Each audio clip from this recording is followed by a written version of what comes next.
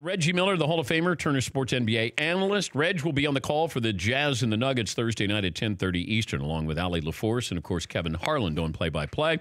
Reg, sorry, I realized that Uncle Drew did not get nominated for any Academy Awards. Thoughts and prayers. Thoughts and prayers. Look, we were very disappointed, obviously, in the Uncle Drew camp. At least for makeup, we should have been nominated for those 2.5, 3 hours in that makeup chair, getting all those prosthetics put on, should at least have counted for something. I my best Day Lewis, acting for that month and a half. I just don't know what the Academy was thinking. Okay, but you, Reg, you weren't wearing makeup. Ha ha ha. Do you think I look like I'm 35 or 53, so it took a lot of makeup to make me look like I did in Uncle Drew. Congratulations. Congratulations to my nemesis in Spike Lee. I hit him. I told him, look, I know we've always had our different philosophies in terms of our basketball acumen and who we root for, but there is no denying his eye for filmmaking, and it's been long overdue. 20 years in my estimation of him winning an Oscar. I thought he should have gotten one for Malcolm X, but that's just my personal opinion. But good things come to those who wait, so congratulations, Spike. Yeah, I think Malcolm X was maybe the best movie that he ever did. Do the Right Thing certainly got a lot of headlines. I don't know if America was ready to celebrate Do the Right Thing at the time, and that's when Driving Miss Daisy ended up winning. So you talk about polar opposites of impact. I think Spike did an amazing job with Do the Right Thing. I just don't know if the Academy was ready to embrace the movie at that time. Well, they're embracing him now, and kudos for that. I really think his acceptance speech was fabulous. I'm not quite sure about the purple suit. Well, that was a tribute to Prince. That was for Prince. I know. But the shoes were on point. Those Jordans were fly. So, kudos. All right. LeBron James says that, these younger players have to have a sense of urgency here. Here is LeBron talking about excuses for the Lakers. Then I'll get your opinion. I know it's going to be very challenging just because of the experience that, the roster had at that point in time. I knew it was going to be challenging from that sense, but I felt like we can still play, better basketball. And we was doing that, and obviously – it sucks that my injury happened and Zoe's injury happened and so many of our injuries we had suspensions. So, I'm so huge in like chemistry and camaraderie and throughout the course of the season through injuries and suspensions that happened early. That's whatever with that. But the injuries have, like it's taken a toll on our team. All right, he's talking about camaraderie here. He's talking about these kids, they don't understand the urgency here. How would you feel if you're a teammate of LeBron's right now that you were one of the people who was going to be traded, and now, you don't have a sense of urgency here? He's right in the second half of his comments about the injuries. Because if you remember back, to me, the injuries really derailed them because when he went down on Christmas Day with the groin injury, the Lakers were rolling. And they were up, 18, 20 points up to that injury and found a way to hang on and beat the champs in their building on Christmas Day. But then he misses 18 or 19 games, and we see what the LeBron young Lakers are without their superstar. But to his point, he wants these young guys to grow up. It was just a week and a half, 10 days ago, 2 weeks, that all of these young kids were on the trading blocks. And you've got to think of it like this. How would you feel? You are playing with the best player in their generation, these young cats, these young guys, Kuzma, Ball, Ingram. They probably had LeBron James poster while they were younger. They idolize this guy. Now they get a chance to play with him. And you can say what you want. It's Magic, Pelinka running the team. LeBron, because of his power, is running the Lakers. I know people don't want to hear that, but he is. Yeah. And all these guys were on the auction block. They were all being shipped for Anthony Davis to New Orleans.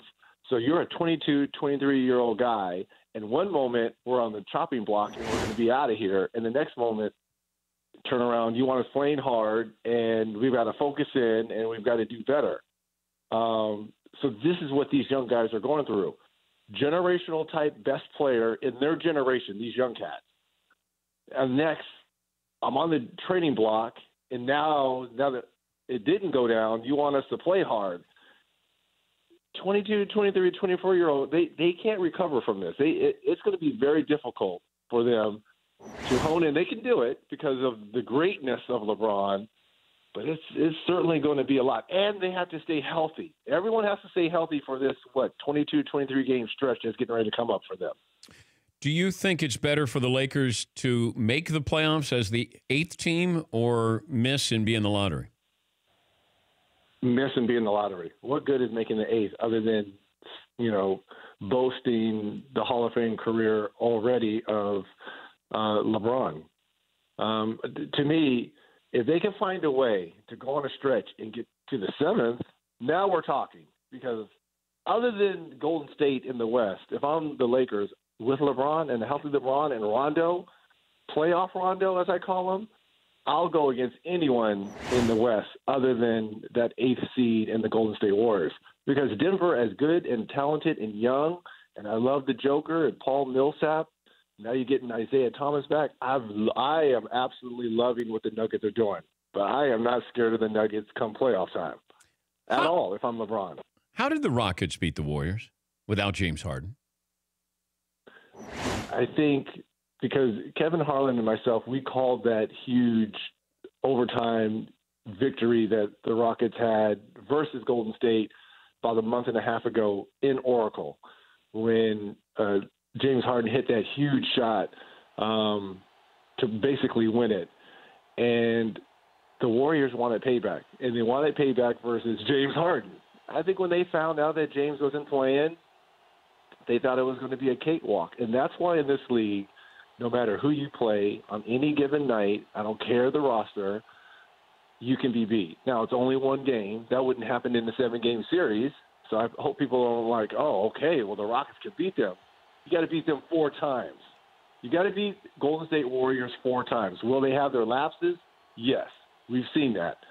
They almost lost coming back after the break to Sacramento, who, in my opinion, is going to be a playoff team and plays hard.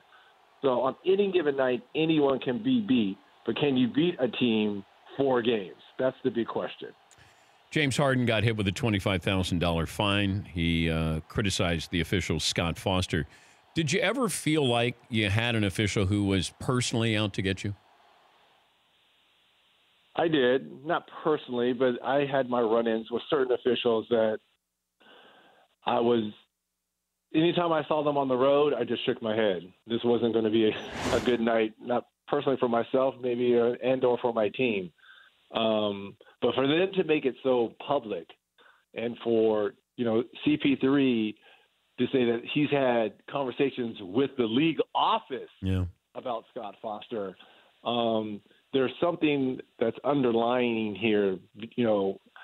There's no way you're going to get them all in the room. And for James to come out and say that he should never, ever call a Rockets game again, you're almost forcing the league's hand on this. I understand the fine, but you can't say that about an official, that he should never, ever call a Rockets game again.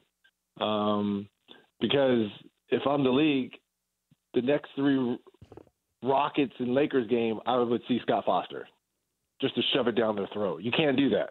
You can't dictate who the officials are. Finish this. We're talking to Reggie Miller. He's got Jazz Nuggets Thursday night at 10:30 Eastern. Finish this sentence. My biggest concern about lowering the draft age from 19 to 18 is what? It's great for the Zion Williamson and maybe R.J. Barretts of the world.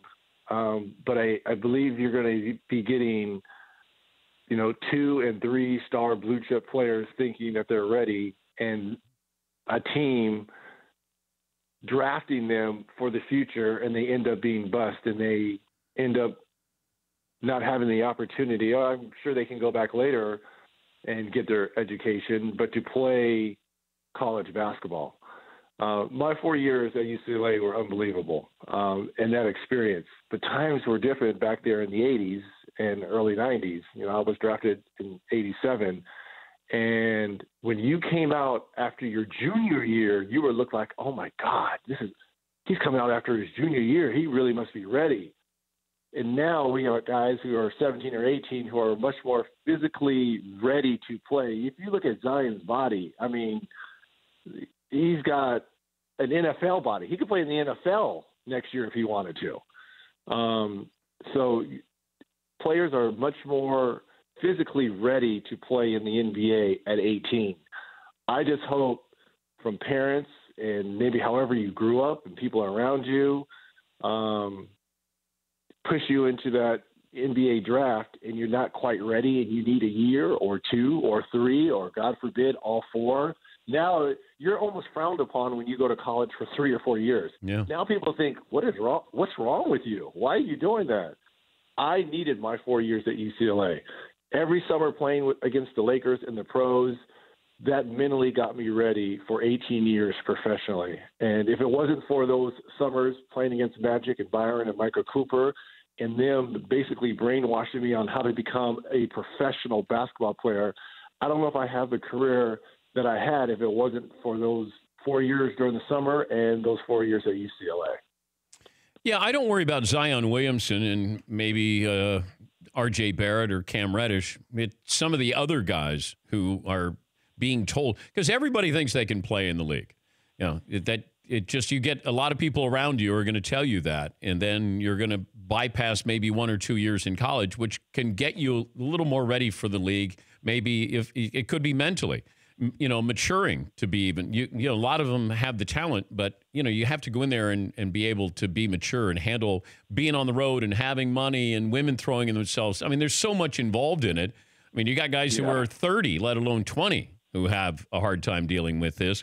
So I don't know how many players are going to make this jump out of high school. I'm fine with it.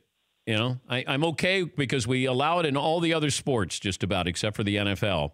And if you want to do it in the the NBA, and that's what you think your job trait is and your skill, then fine, go ahead. You know, I wouldn't want to stand in your way. I understand why the NBA doesn't want this, because you don't want to be babysitting a bunch of 18-year-olds, 19-year-olds here in the league. And the good things that the NBA has done now is they have the G League too, which I'm sure now will help promote, you know, younger players being able to, you know, two-way contracts, being able to go up and down, you know, from the big club. It's almost like a minor league system. But also what we have to take into account is the financial restraint, too, of these younger kids. We don't know how they're growing up. You know, a lot of these kids, at times, maybe they come from a single-parent household. They're living paycheck to paycheck, and this is the best way for them to, you know, help their mom or their dad or their grandmother out. So I get it, and I understand it, and I can't fault them for that. You know, we all can't grow up with a silver spoon and have the financial capabilities of not needing money. A lot of these kids don't, and I understand that, and that's why the big outcry is about the NCAA, is that these kids can't make money off their own likeness. But you can make it off my likeness, and that's what frustrates me about the NCAA. Reg, good to talk to you, and have fun Thursday night. Jazz and the Nuggets at 10:30 Eastern on TNT.